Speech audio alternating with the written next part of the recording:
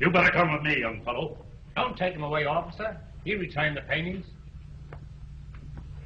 Pardon me, my name is Spaulding. I've always wanted to meet you. All right. I let him go this time, but I want to give you some advice. You're running around with the wrong kind of people. Do you want to be a crook?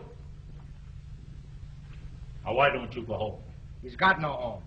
Go home for a few nights and stay home. Don't you know your poor old mother sits there?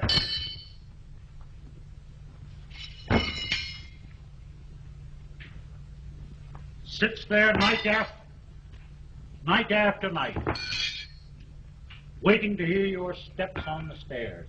Got no stairs. And I can see a little light burning in the window. No, you can't. The gas company turned it off. Now, what I'm telling you is for your own good. And if you listen to me, you can't go wrong.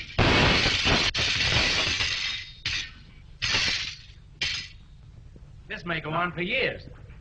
Now, there's just one thing.